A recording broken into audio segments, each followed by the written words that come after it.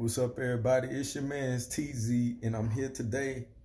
I'm in the Word, bro. I'm in the Word, and the topic is love. The topic is love. You know, us young people, us older people, we all need to be at least willing students in this specific topic of life, like love, bro. That's something that everybody needs. That's something that everybody desires. You know, to some extent. So, you know, we should be open in discussion about that, to learning about it. We should be willing students of love, you know. There's a verse that really stuck out to me when I was looking up, when I was looking up wisdom for it. You know what I'm saying? Proverbs 15:17 says, "Better is a dinner of herbs where love is than a stalled ox and hatred therewith." And what that means is, better it is to be surrounded, you know what I'm saying, with people that actually love you, and y'all have, not the best means, you know what I'm saying, in terms of material things, in terms of maybe money or social status or anything like that. Better it is to live a simpler life, or better it is to not have as much, but be surrounded by people that actually love you, than it is to have, all the money in the world, all the fame in the world, all the things that, a lot of us have empty desires for, you know what I'm saying? But the downside to that is you surrounded by people that don't love you. Now, it's possible to have both. You can have like money in abundance. You can have, like a high level of influence and still be surrounded by people that love you. You living your life right, whatever, but I think that's an important point, because, a lot of us will surround ourselves with people that don't necessarily love us, maybe because what we can get out of this relationship, maybe because of what we intend to get out of this relationship. It's a million different reasons, when if we just be patient, the Bible says love is patient, love is kind. If we just be patient, you know what I'm saying, and wait for God to send us the right thing, or wait for us to come in contact with the right thing or the right person, everything could be straight. We could have the money in abundance. We could have the influence, anything, your heart's deepest desire, plus the love of the person that's there for you, because y'all drew each other into y'all's lives. You know what I'm saying?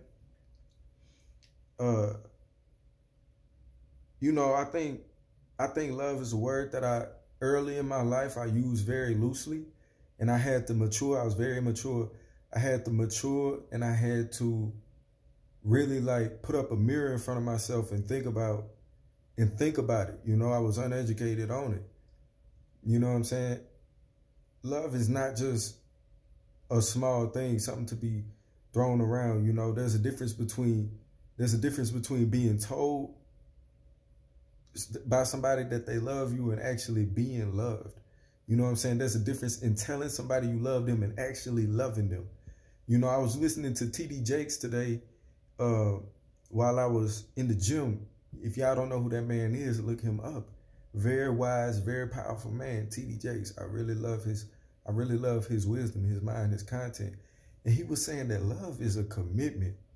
The foundation of love is commitment. You say, like, you embark on a relationship, you know what I'm saying? You start a relationship. The foundation must be love, or else it's not going to last. Because times of adversity will come, in yourself. Like, you got to love yourself, because adversity is going to come against you in your life. So you have to have a foundation in order to keep going. The Bible also says in Proverbs 24:10, look, if thou faint in the day of adversity, thy strength is small. If that foundation is not love, when the day of adversity come, you're going to faint, you're going to fold.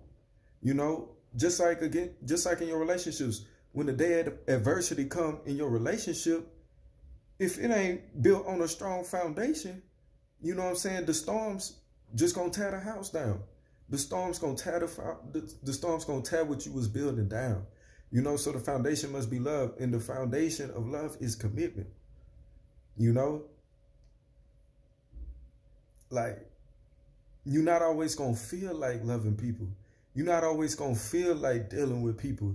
You're not always going to feel like extending yourself or giving your energy, you know, to folks. But if you truly love them, that's what you will do when they need you. If you truly love them, you know what I'm saying, that's what you will do in order to keep what you was building intact. And it's the same way with yourself. You know, when that adversity comes against your life, you know, it's a lot of people that have committed suicide. You know, I'm in the United States military. That's a big old epidemic in the military, suicide. You know, the people gave up on themselves because maybe perhaps there was no foundation. You know what I'm saying? Maybe they lost love for themselves, you know, or whatever the case may be. Whatever the case may be, but you know, if it's built on a strong enough foundation, and if the foundation is love, you know what I'm saying, and the foundation of that love is commitment, then it can stand. Because commitment says whether I feel like it or not, I'm committed to getting this done. Whether I feel like it or not, I told this person I love them. Love has to be a commitment. I will love this person. Through the pain, I will love this person. You know what I'm saying? Through the hardship, whether I feel like it or not. You know, like I'm grateful for family. I'm grateful for family. I feel loved by my family. You know, it's few people outside of that I feel loved by, you know, and we gotta be aware of that. We gotta be conscious of that. You know what I'm saying? That's not something to just throw around. You know, the people that love you and give love to you, reciprocate that. Reciprocate that. Show those people that you care. Show those people that you love them. You know what I'm saying? Because it's more than just hearsay, bro. It's more than just what you say. Love is an action. Love is commitment. You know what I mean? And as we grow, we must be aware. We must learn, you know, about love. Because love is life, man.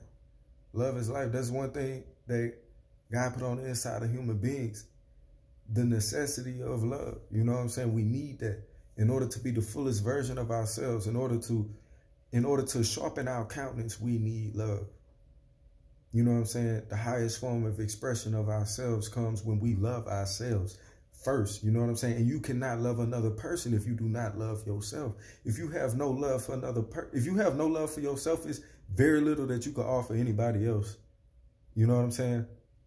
You'll just be giving people the crumbs of what you are. You know what I'm saying?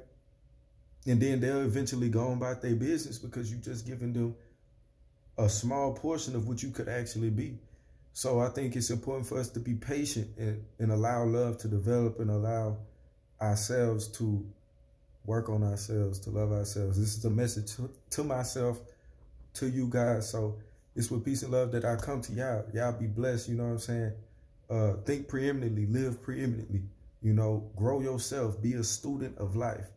Be a student of life, continue to grow. It's your man TZ, y'all be great.